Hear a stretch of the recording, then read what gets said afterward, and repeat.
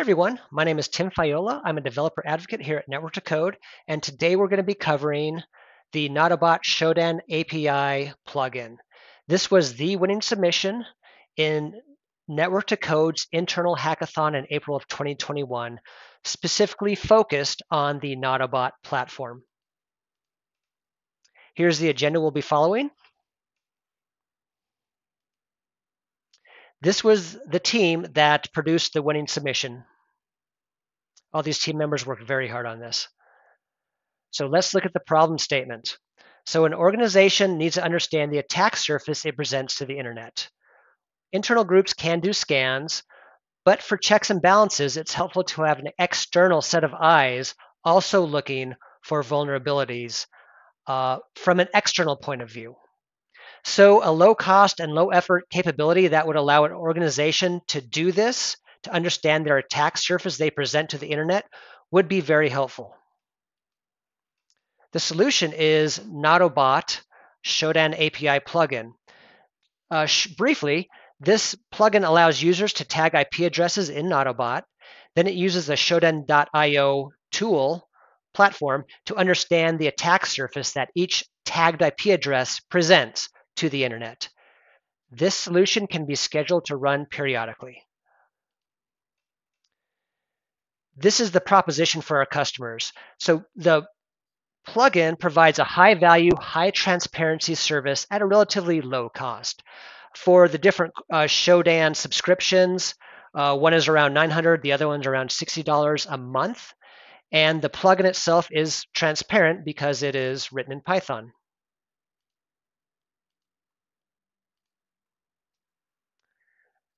This plugin addresses checks and balances within security. For example, in security, one group would write up policies, one group would enforce the policies. This allows one group to audit the other group for compliance. Another example would be a company hiring an outside pen test group to probe their network for weaknesses. And then in that case, the outside group is auditing the inside group. The Shodan API plugin adheres to these security checks and balances because it allows a security group to scan their own ports for compliance, but also be checked by an external internet-centric tool that can validate the internal scans.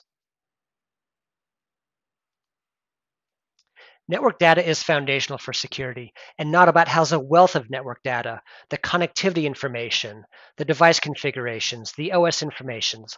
All of this can be leveraged in a security posture to help improve your security. Shodan API plugin feature set includes GraphQL and ChatOps capabilities. These are the roadmap features that we didn't have time to implement in the hackathon, but we think would be very helpful in the future. So the first one is to expand the search capabilities to get a more holistic view of vulnerabilities. So not just CVEs, but other types of vulnerabilities as well. You can use Nautobot's OS information to get the OS information for each network element, then query Shodan.io for vulnerabilities associated with that OS. You can use Grafana to visualize the vulnerabilities. We can expand our ChatOps integration, and we can also include other scanner integrations, for example, Nessus, to expand the breadth of scan types that this plugin can do. This concludes the presentation part of this video, and now we'll turn it over to my counterparts for a Nautobot Shodan API plugin demo. Hello, everyone. My name is Hugo. I'm a network automation engineer at Network to Code. We are going to be going over a quick demonstration on the Shodan plugin that we've developed for Nautobot. We'll just quickly glance over the exploit list for our plugin. And here's just going to be some of the CVEs that we've gathered. And host vulnerabilities. This is a list of all the CVEs found per IP address. We click on an IP address and we can get some detail about the CVEs that Shodan reported back.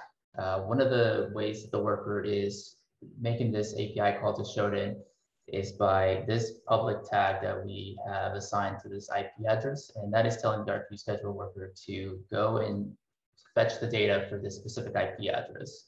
What we're going to do from this point, we're going to remove some of these database objects that are currently populated on our Nautobot object instance, and we're going to show you guys in real time. We're going to populate the data back in, and we're going to have Jeremy who's going to speak about the Rq Scheduler worker next.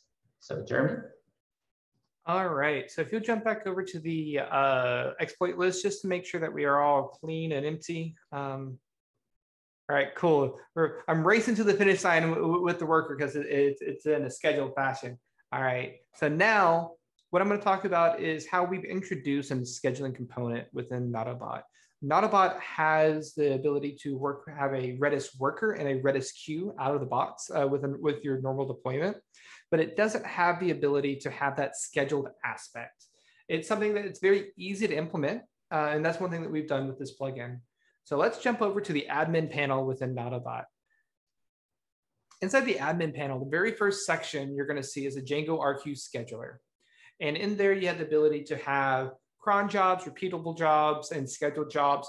The one that we're going to be talking about today is going to be the cron jobs. So if we dive into the cron jobs, what we're going to see is the Shodan query job that's already been predefined. Inside the Shodan query job, we're going to see a couple of tidbits of information. We're going to see the name. Doesn't necessarily matter. That name could be Foobar Baz, doesn't matter. What matters though is that the callable that we're calling is the actual function that was defined to query Shodan. So it's inside the plugin, it's in the worker file, and the function is called query Shodan. And we want to make sure that it's enabled.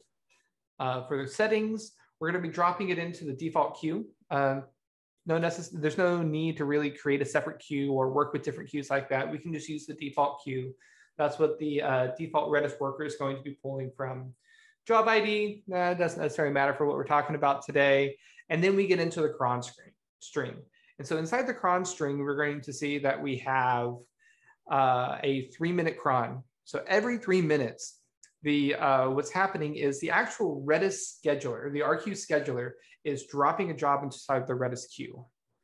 And what's happening behind the scenes is that the Redis worker is just sitting there ready, like, I'm ready to do some work. I want to do some work. And it's attached to that Redis queue. And it's listening to all the different queues that it's available to it for a job to pop in for it to be consumed. So behind the scenes, the Rq scheduler is its own separate process. And the only job of the Rq scheduler is just to pop those jobs into the queue when they're ready to run. And every 3 minutes, the Rq scheduler is going to be popping that job into the queue. And then the Redis worker is going to be grabbing that job out and running that job to fruition. So the pub submodel.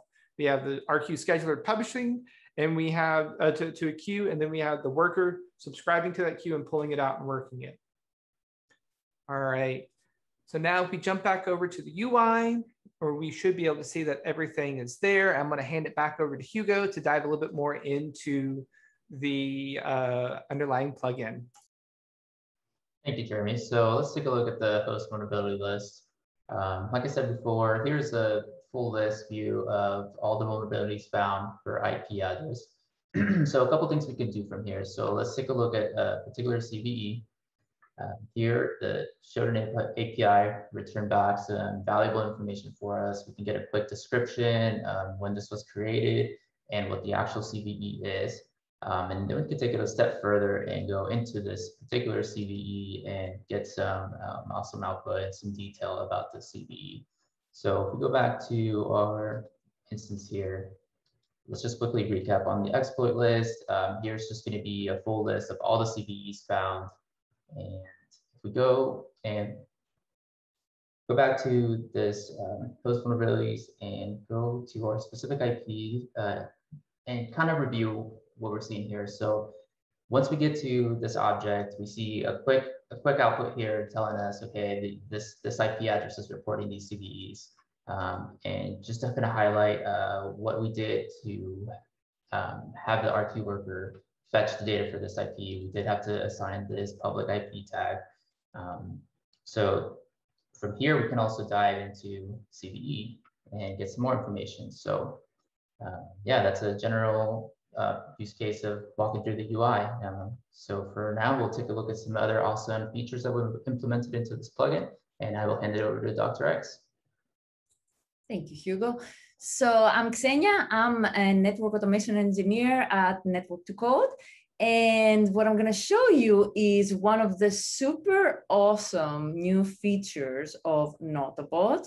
And that feature is GraphQL.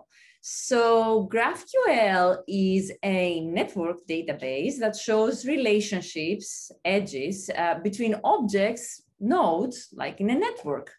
And what we're going to be doing here is we're going to be using a GraphQL query to show all the Shodan exploits and the IDs that are correlated to these exploits and the description of the exploit, as you already saw in the GUI, together with host data related to host data that is the hosts that have these exploits. So with these few lines, 11 lines of code, you can nicely get this awesome result, which shows relation between Shodan exploits and host data.